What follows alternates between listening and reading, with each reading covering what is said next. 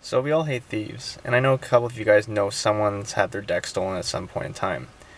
I own double din, and I did not want mine to get stolen, so unfortunately most double din screens don't have a removable faceplate, and they're obviously tempting to steal.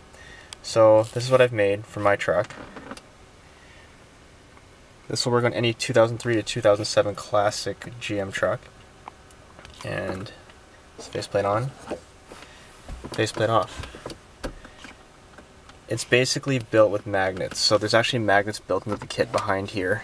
And then on the back side, you can see I got magnets on the back of the faceplate. Now, you do have to destroy factory deck to make this.